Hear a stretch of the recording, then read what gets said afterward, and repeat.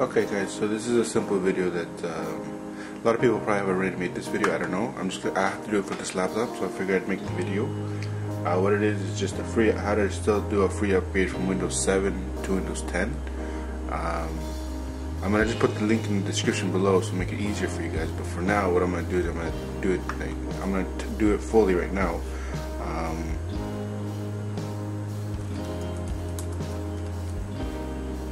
So you just type in Windows Assistive Technology on Google Chrome. I know there's probably lots of videos about this. I don't know. I had to do it for this laptop, so I figured why not put it on here. And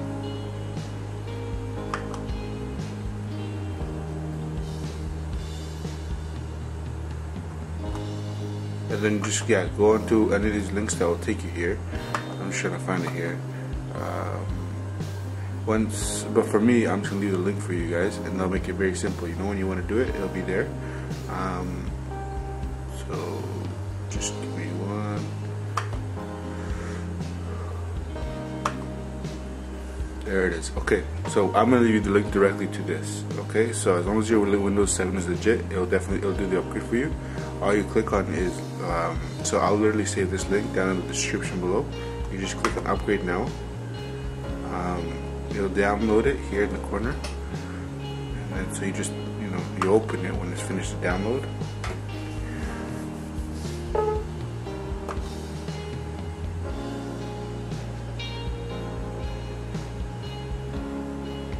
And then you'll be prompted with this page here, upgrade to Windows 10. Just say accept. Then it's checking everything here. You say next, and now it's going to do the download for you. I'm not going to record the whole thing, but the download does take approximately, it depends on your internet speed, right? So it could be about an hour, 30 minutes, maybe less. So once it's done the download, I'll go through the next step with you guys. Okay guys, and once it gets here, you just click on restart, and it'll let it do it. It'll just come up with this, you're about to be logged off, that's fine. Click on close, and then the computer will restart and continue doing its installation. So yeah, once it restarts, it's going to say working on updates. Let it do its thing. It's going to install Windows and do the updates and stuff for Windows 10. So just let it sit there. It'll be about a half hour, 45 minutes or so. Alright guys, so pretty much you let it do its thing. Do everything automatically. Then I'll take you to this screen. From here it's pretty self-explanatory. Just follow what it tells you here, like next. Usually here, I usually turn off everything. You can leave it on, but I don't like to.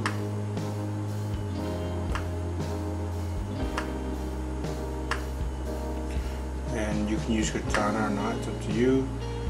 Next.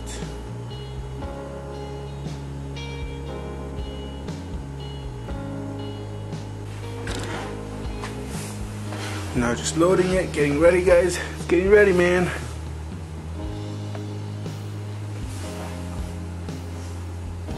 So a lot of updates and stuff, but you know what? Hopefully while you do this, you're doing other things. If you sit here waiting for it, it'll be forever.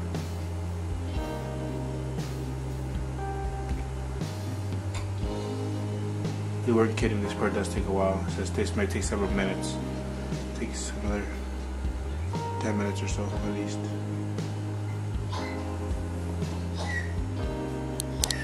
Alright, then it's going to get you to this window. You can learn about your browser, the store, or learn more. Obviously we're not doing that, but that's it. Thank you for upgrading Windows. And they don't lose any of your files or anything like that, which is nice. But it's always good to have a backup in case if something gets corrupt or something in the process. But there you go.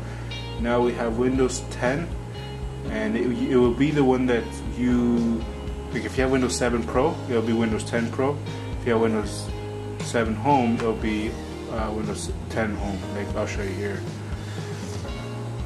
So I have Windows 10 Home, and it's a legit copy now. Windows is activated, the IMEI is in the board, right? So like, if just say you would change your hard drive and install Windows 10 Home, it would usually automatically activate if you have the proper Windows. That's it guys, all set.